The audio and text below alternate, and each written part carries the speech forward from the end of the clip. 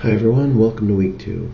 What I want to do today in this video is really briefly talk about some of the things that I thought were important from last week, highlight a couple of things that I think are important in this week's discussion, and then talk about your final projects. Because even though it's not on the schedule, you do have a final project proposal due this week. And I'll give you more information about that at the end of the video. But first, the big point from last week is I want students to really think critically about the news, to think about how it's produced, how journalists get the news, and what they do with the information that they receive. We have so much media right now that I don't think it's just enough for the audience to rely on the old credibility cues. We can't just pick up the New York Times and say, this is the New York Times, so it must be credible. We can't also in the same breath say, well, that's a blog, it's not credible at all. What we really require to do is look at the information, look at how that reporter got the information, and how much the reporter shared with us about that process. That really helps us to determine where the credibility comes from, and really helps us answer that big question of, is this news?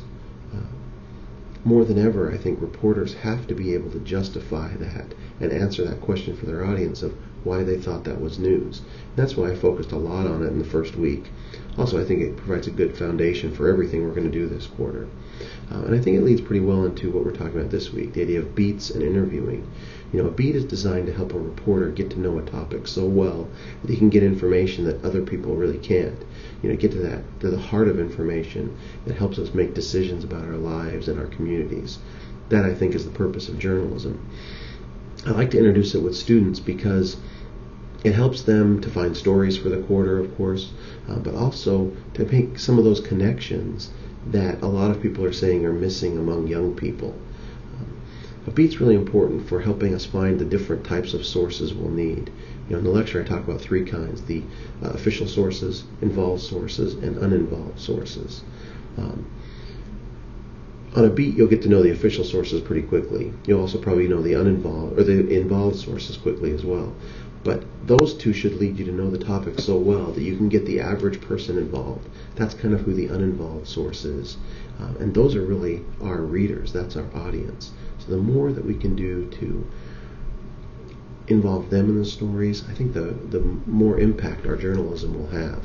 That's why I think beats are important.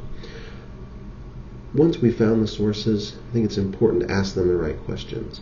And as I teach students, I see that they understand the questions they need to ask, at least the questions they need to start out with. They know they have to ask open-ended questions and, act professionally and all that. What they miss most often are the follow-up questions. When a source says something along the lines of, we need to do this or we must do this, they don't ask why enough. When a source says, well, that makes me feel angry, they don't ask, what do you mean by angry? They don't ask for details that would guide the audience on how that emotion feels to them. The other thing I don't see that they do is, they'll ask big questions, crime, it's a problem, but they won't allow the source to really answer that question. The video and the article that I posted on our schedule that come from the Pew Center really talks about that. How to get people to give honest responses about big issues. And the key question there is just asking them, crime, what do you make of that? I use that a lot in my career and I found it really effective. So hopefully we can share a lot of other tips as we talk together about how to teach interviewing and how to ask the right questions. I know we've got a lot of journalism experience in the class, so I'm really eager to look at your responses and read them, and hopefully I can share a few things as well. Our final thing again is to talk about the final project. On Blackboard, there's a new section on the left-hand menu that just says Final Project.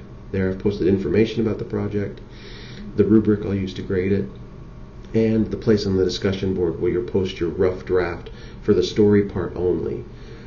That rough draft is due on July 12th, which is just about 2 weeks from now. So I think it's a good idea to start working on that. And to encourage you to work on it, I'm asking you this week to submit me just a one-page, double-spaced memo that talks about the story that you'd like to do. I also want you to identify a couple of sources and a couple of the links and the multimedia elements you're thinking about. The goal of this is just to let me know what you're working on and give me an opportunity to give you feedback and tips, on things that I see that you might be able to work on or talk to people about, or potential leads that you might work on. As always, if you have questions, let me know. I'll be on the discussion board. I'll be responding to your blog comments again. Remember, your next blog comment is due this Thursday, and comments on other people's blogs are due by Sunday. Thanks, and we'll talk to you soon.